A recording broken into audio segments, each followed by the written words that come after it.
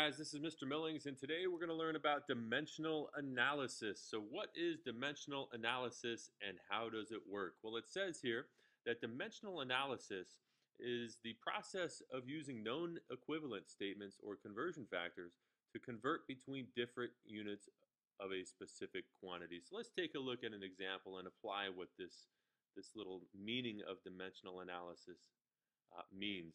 Let's suppose, for example, we have 365 days and we want to know how many seconds this is. So we want to know how many seconds are there in 365 days. Well, in order to do this, we will have to use what is known as dimensional analysis.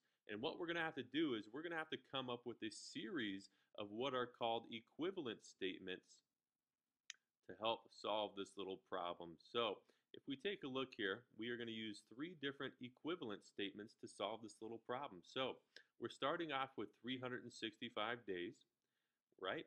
We want to cancel out the unit day, so we're going to put that unit on the bottom of this little equivalence statement right here.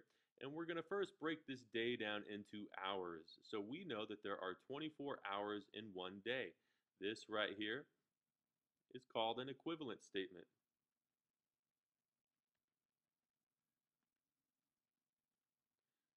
An equivalence statement.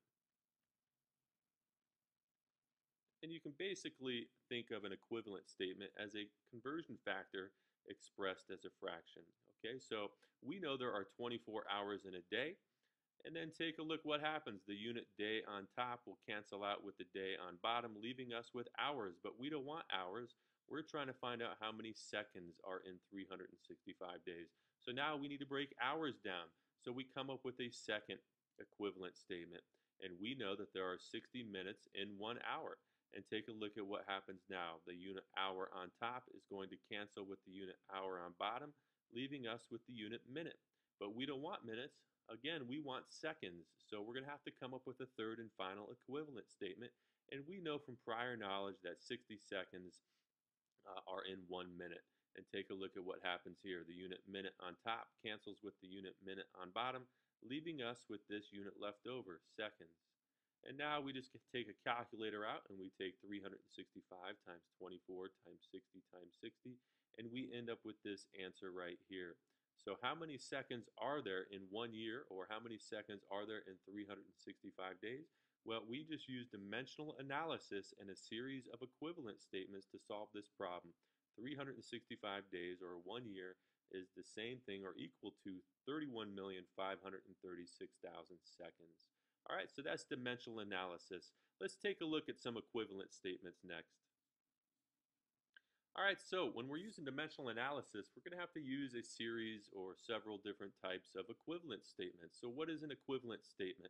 Well, it says right here, an equivalent statement is basically a conversion factor expressed as a fraction. And if you take a look, we have several different equivalent statements in these little boxes here. For example, right here, we have an equivalent statement, 1 meter over 1,000 millimeters. This means that 1 meter is the same thing as 1,000 millimeters. And if we want to reverse this or flip this, we can.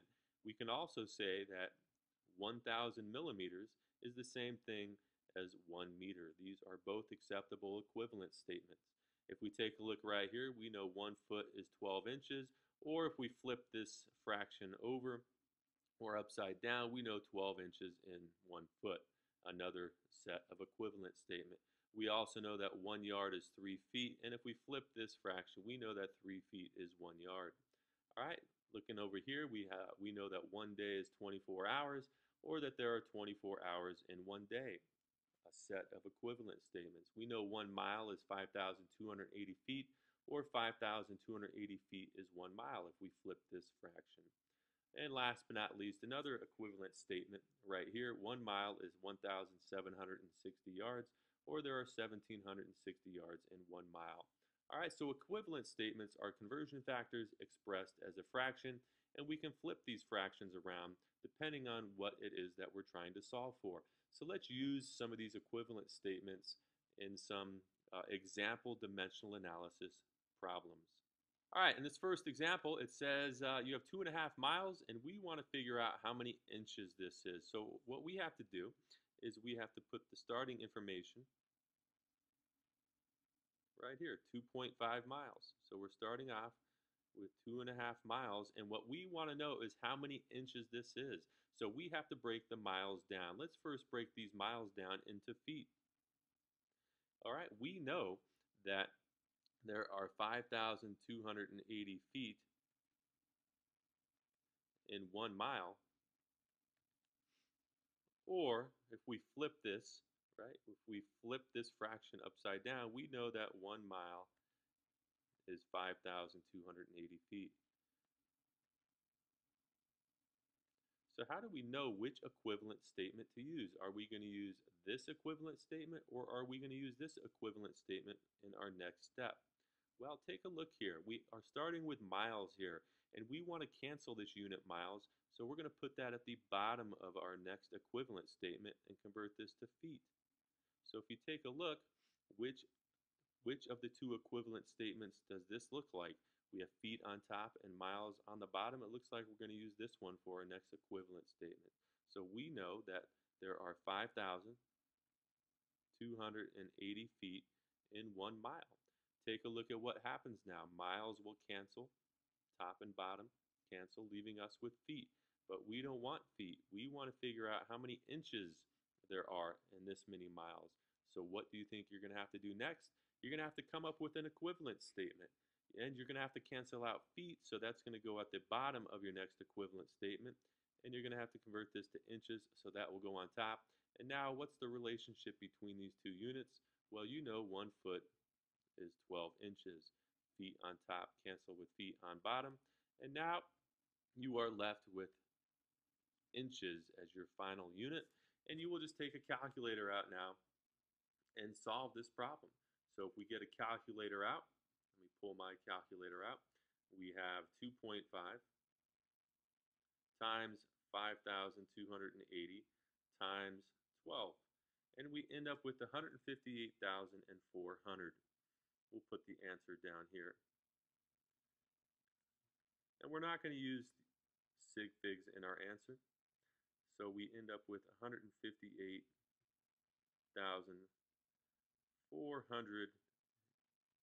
inches. So this is not the correct number of sig figs. And if you wanted to put this in the correct number of sig figs, your answer must contain 2 sig figs. We will end up with 160,000 inches. Okay. So 2.5 miles is the same thing as this right here using dimensional analysis. Let's take a look at another example. All right, in this problem here, you have 3.4 times 10 to the 8th seconds. We want to know how many days this is. So let's go ahead and start this problem. We're starting off with 3.4 times 10 to the 8th seconds. And what we want to do is we want to convert this to days. So let's work our way up. Let's work our way up to minutes first. So we know, let's see here, we need to cancel out the unit seconds. So we'll put that at the bottom. We're going to convert it to minutes. We know that there are 60 seconds in a minute. This unit will now cancel, leaving us with minutes. Let's work our way up again. We want to cancel out minutes now and convert this to hours. We know that there are 60 minutes in an hour. This unit will now cancel, leaving us with hours, but we want days, so we need to cancel out hours. We're going to put that at the bottom. We're going to convert that to days. We'll put that at the top, and we know that there are 24 hours in 1 day. This unit will now cancel with this unit, leaving us with days left over. We'll put the answer down here. So we'll get our calculator out. We'll take 3.4 times 10 to the 8th. Let's do this in the calculator. 3.4 times 10 to the 8th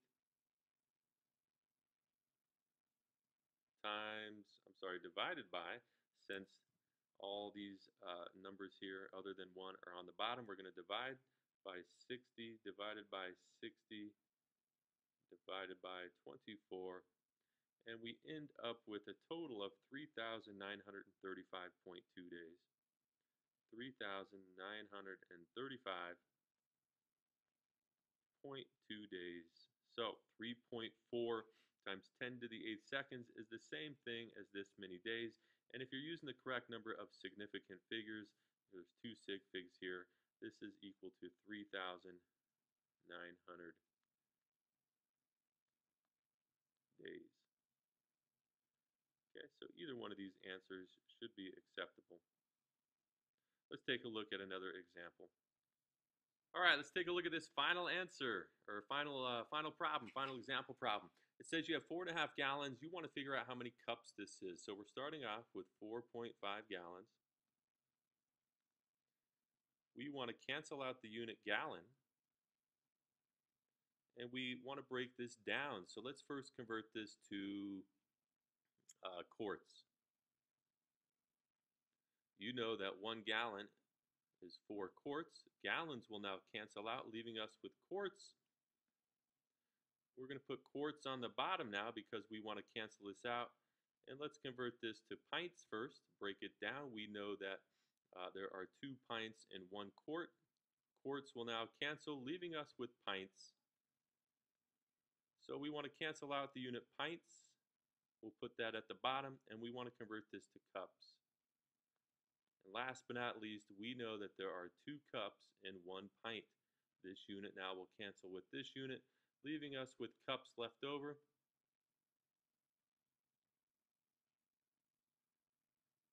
And if we get our calculator out and take 4.5 times 4 times 2 times 2,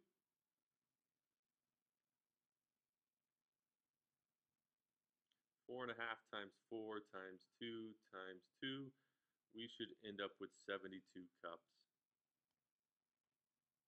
So 4.5 gallons is the same thing as 72 cups. So this is dimensional analysis in a nutshell. In chemistry, we use dimensional analysis quite a bit. We'll be using it all year. If you found this video helpful, go ahead and click this little bomb in the right-hand corner, and I hope you found this helpful.